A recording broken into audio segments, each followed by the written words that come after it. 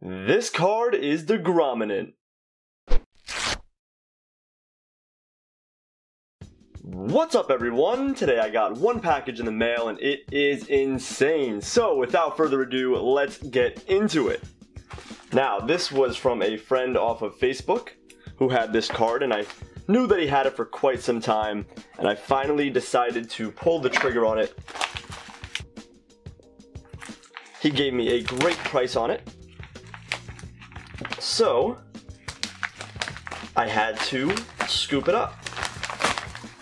Let's see what we've got.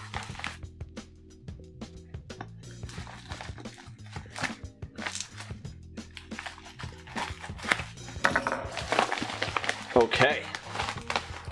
Oh, two cardboard pieces that kind of not protected it because it fell off. But we've got the card in a case like this. Oh wow, he didn't put it in a top loader or a penny sleeve. Interesting. Okay, it's still safe, but you would think for a card like this it would be in a penny sleeve and top loader. Anyways, let's see what we've got. So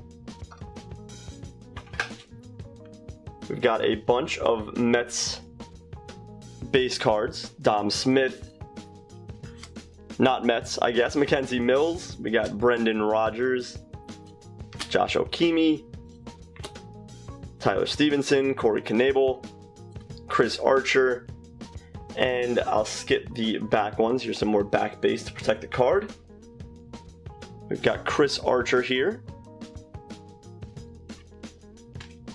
Nicky Delmonico, and one last card before the card that I bought, Francisco Lindor. And from left to right, as you see, we've got Jacob deGrom. It says 1 of 1, one pinstripe. Boom! The 2017 Topps Museum Collection Jacob deGrom Logo Man. This card is nuts. That patch is unbelievable. It's the sewn one. My Syndergaard one is actually the rubber one. The one from Dynasty is a rubber Logo Man with an autograph. This one is the stitched version of the Mets Logo Man. That is awesome. What a card. I absolutely love Logo Mans. It's probably my favorite type of relic card. I love if there's an autograph with it, but I like just the Logo Man by itself. It's a beautiful piece. Absolutely love this card. It says, congratulations, you have received a museum memorabilia card from 2017 Topps Museum Collection Baseball, Jacob deGrom, New York Mets pitcher. Absolutely sick one to add to the Mets PC and the deGrom side PC. He's having an incredible year. Hopefully he wins the Cy Young. That would be great. And hopefully he doesn't get traded.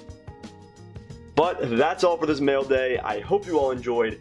Make sure you give this video a like if you did, subscribe for more content, and also you can follow me on Twitter, Instagram, and Snups at Carticidal, and I'll see you all in the next one.